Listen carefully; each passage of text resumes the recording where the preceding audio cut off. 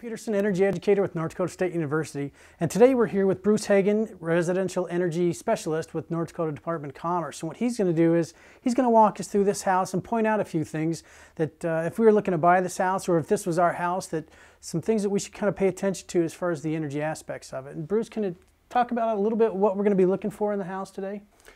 Well, Carl, what we're going to do is just kind of go through the house the same way we would do an energy audit for the weatherization program, which we run.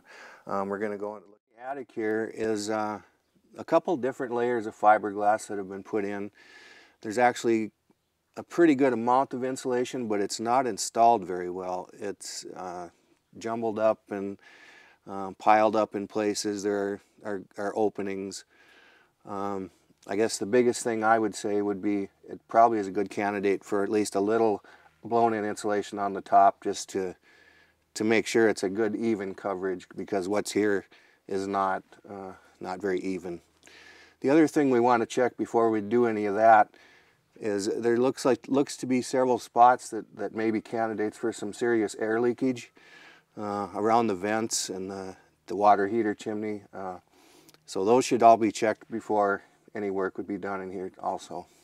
So Bruce, when you're saying, it looks like there's might be enough, how much insulation are you average looking for?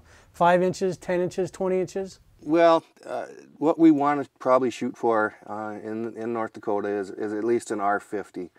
Now, I would say there's probably an R38 existing in here, so as far as a payback, it's going to be borderline whether adding more is going to actually help.